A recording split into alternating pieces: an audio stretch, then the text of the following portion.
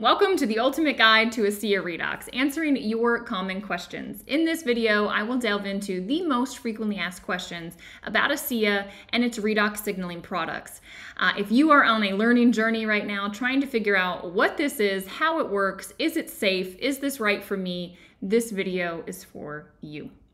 Now, a little bit of background on me. My name is Danielle Matthews. I have a degree in biology from the University of Virginia, and I actually came across ASEA's redox signaling technology back in 2014. A lot has happened in the world since then, and a lot in the field of redox signaling, as well as with ASEA itself.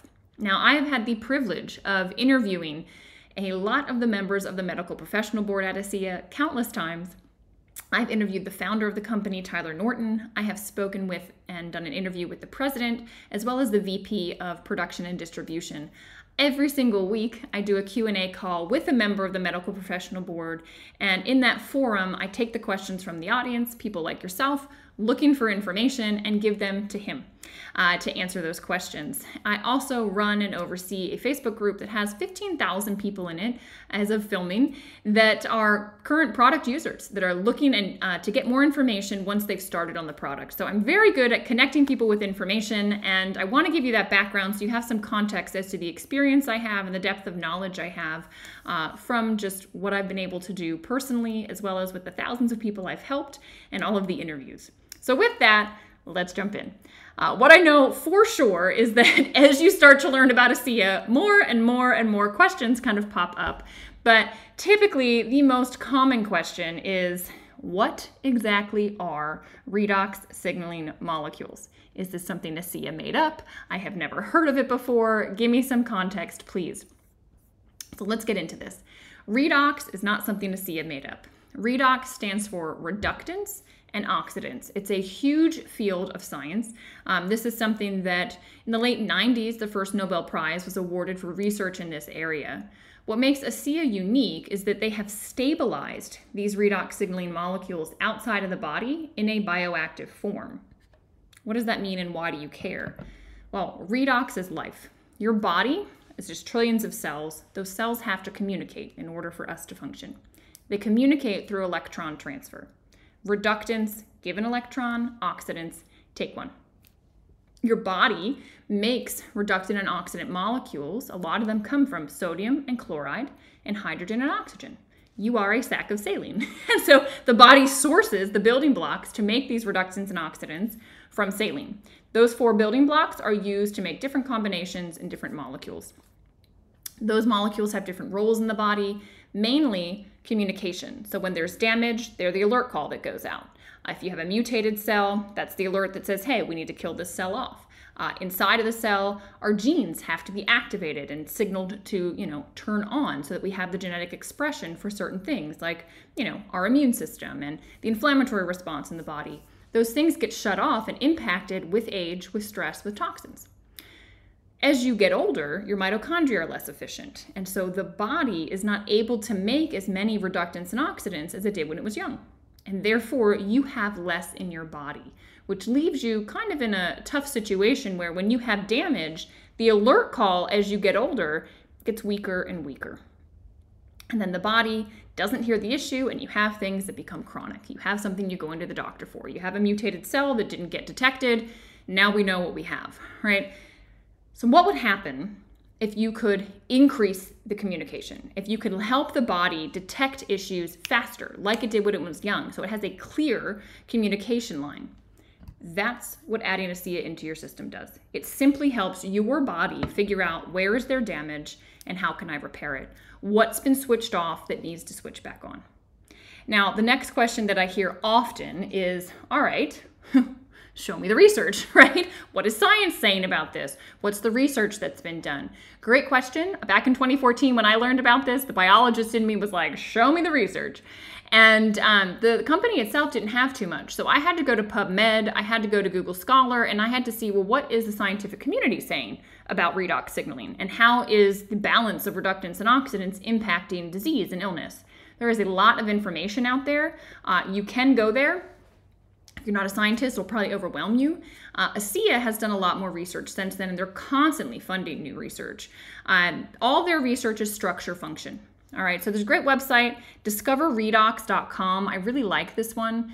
If you go up to the top and you click Redox Science, it's going to open you to a page where they've basically summarized all of the studies.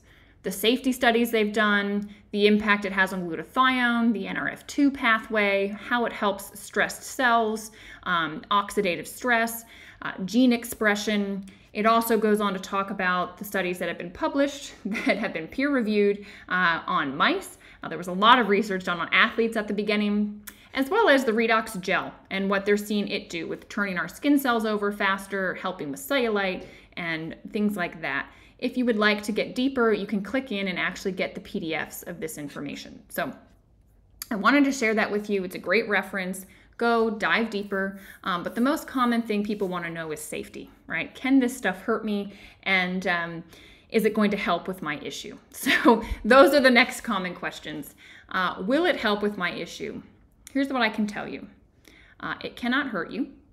And when you take it, it's going to go into your system and it's going to help find where your cells are damaged. Now, this might be something you're consciously aware of. It might be something you're not aware of. It might start working on something that you didn't even know was an issue. And so you might not think that it's working at the beginning because the thing you're consciously aware of hasn't gotten to yet, right? The body has its own checklist.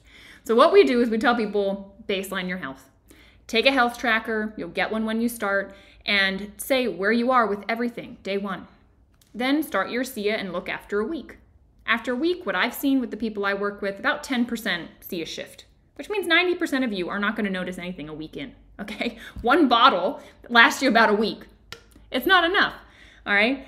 Stay on it. 30 days in, I see about 50% of people seeing a shift in that health tracker. 60, 90 days in, at 90 days, I see about 90% of people. I tell people go 90.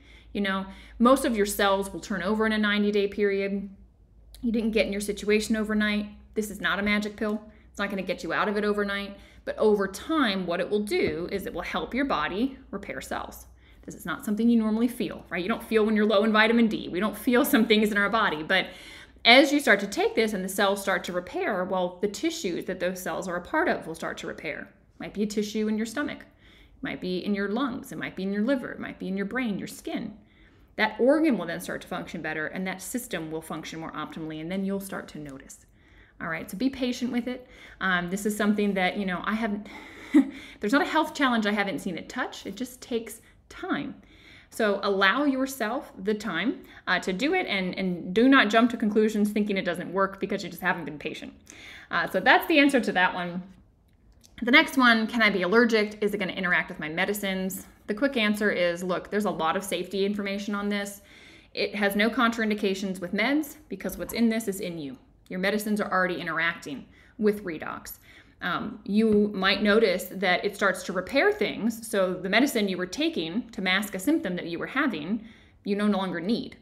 All right, I'm not telling you to go off your medicines. You'll consult with your doctor, but as you start to track things, you might go, wow, you know, I'm not having these issues anymore. I wonder if I still need this. So just monitor, watch yourself. You cannot be allergic to it, and it's completely safe in that, like, there's no toxic level that builds up. They've done a lot of safety studies on this, and, you know, people drink between 4 and 8 ounces, and that's just kind of up to you on what you want to do. I'll get into that in a moment, but you don't need to worry about overdosing or having too much of it. And what are side effects? This stuff can't hurt you. All redox will do will amplify communication, helping your body to repair, helping things to get activated that were turned off. It can upregulate glutathione, which is a master antioxidant in the system, which detoxes the body. So you might feel a slight detox. It's not a bad thing. It's actually a good thing, but sometimes it's not fun to go through. So just note that and just, you know, drink more water. All right, final questions. How much should I take and how long do I need to take it?